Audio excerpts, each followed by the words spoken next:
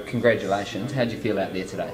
Yeah, it was quite challenging, the weather conditions, the water, and also not really having someone right beside me pushing me the whole way, but still managed to get out there and have a nice race. And so, expecting selection on Thursday, what does that mean to you, to be back representing New Zealand? Yeah, I mean, I guess you can't count your chickens until it's all signed sealed, but certainly it's been a goal of mine to be back in this spot over the summer, and it's nice to be able to go out there and put a couple of really good races together, especially down in Twizel a couple of weeks ago. So yeah, excited for Thursday if everything goes smoothly. And why do you have, or what are you hoping to achieve? Why do you still have that drive to represent New Zealand?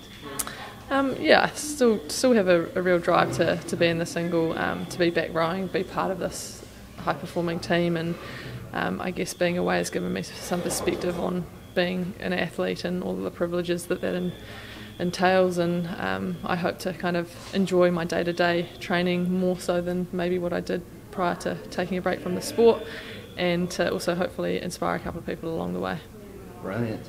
And do you look at Olympic medals and that sort of thing, or is this more about a journey for you? Where's your head at in that space? Obviously, you know, I wouldn't be coming back not to win a medal, but I think at the end of the day, having a medal and not having a medal isn't going to define me. So I think it's more about what I get out of the sport and what I can give back to other people. And I think if I have that kind of attitude, then at the end of the day, if I'm the best that I can be, then I should be able to come away with a medal as well. Awesome. Looking forward to World Champs and World Cups. Is that the focus now?